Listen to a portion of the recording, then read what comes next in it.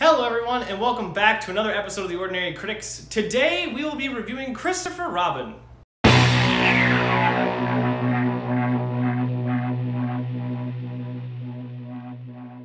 Hello everyone, I am Isaac, and I'm just an ordinary guy reviewing extraordinary movies, and today we are reviewing Christopher Robin.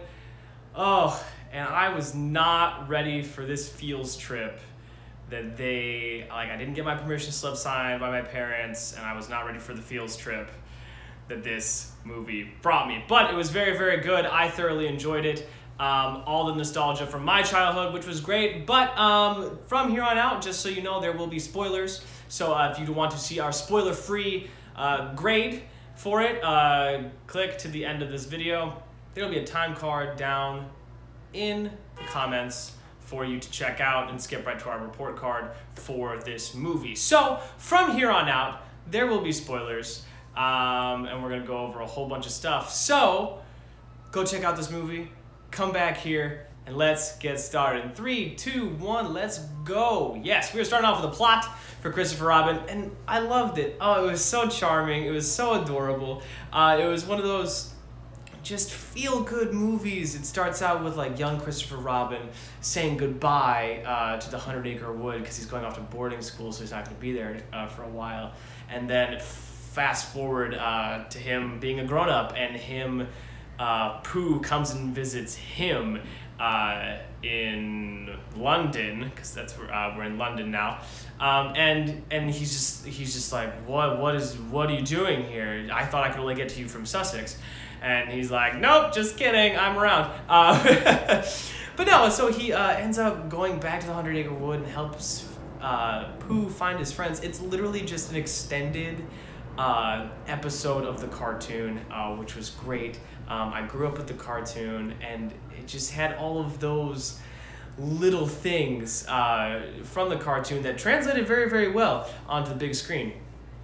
So yeah, he ends up finding all of his friends, and they find Pooh, and they reunite, and it's all about Christopher Robin finding the playfulness and the joy of what he's doing and what really, really matters to him. And such a strong message coming from this movie. I loved it so much. There was a couple parts where I teared up a little bit, and just because I was like, it's just real. Because, you know, in the daily grind of things, you just work, and you don't, like, a lot of the times, I don't personally, you just take a second to breathe and just see what's going on with the world, and checking in with yourself. It's important. So the plot really drives that point forward, and I had so much fun, and just seeing all of the characters, like Christopher Robin and Pooh and Kanga and Roo and Rabbit and Tigger and Piglet and Eeyore, Owl, he's there too, I think that's all of them. No, but just seeing them come to life, it was so cool. It was so cool, and it just brought me back into my childhood, which I really, really appreciate. So good job, guys. Cast, we got Ewan McGregor as Christopher Robin.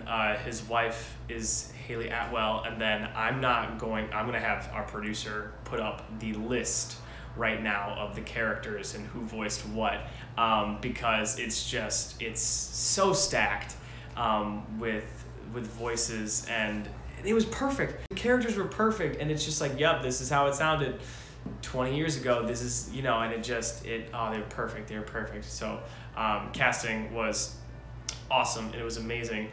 And yeah, I couldn't have, you know, you got Obi-Wan Kenobi and Peggy Carter leading Winnie the Pooh. So I mean, what more could you want, right? So next up, we have continuity and immersion. Yeah, I didn't have a problem with the continuity or the immersion. I was very, very into this movie. I loved it so much. It was just a feel-good movie, and there was a couple tricky parts where if you don't know, it's one of those things of like everybody kind of like disappears for a hot second, and you're kind of like, what is happening? And they don't really explain it very well, because these characters see each other every day.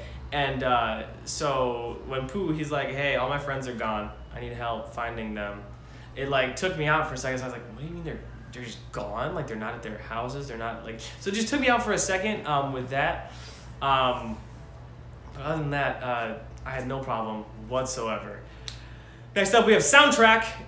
Yes, they had the Tigger song. They had the theme, the Winnie the Pooh theme song, and it was bringing me, it hit me in the nostalgia so hard, because I grew up, like I've said like 7 times throughout this video.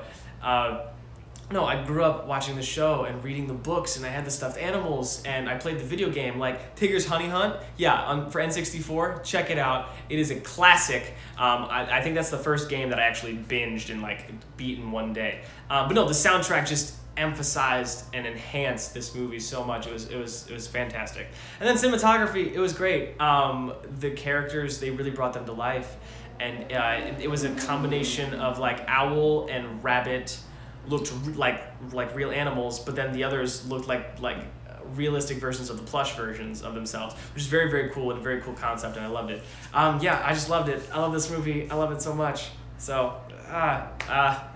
hits me right in the feels. But okay, so here we go. We're at the report card. Short and sweet to the point with this one today. So we're just gonna go through and give you the grades for each thing. So here we go. Plot, I'm giving it a 16. Cast, an 18. Continuity immersion is 16. Soundtrack, an 18. Cinematography, 17, which gives us an 85, which is a B. This is a solid film. It is family friendly. Take your kids to go see it. Introduce them to these characters that have been around for so long. And yeah, it was just, it gave me the feels, and I'm not mad about it. So thank you so much for watching this review. Short, sweet, and to the point today. Give us a like, hit that subscribe button, hit the bell to let you know what we're up to. And what did you think of the movie? Leave us a comment below. Did you grow up with these characters? We love having conversations about this stuff. So leave a comment down below what you thought of the movie, what they could have done better, anything you want to talk about. So thank you so much for watching, and as always, stay ordinary.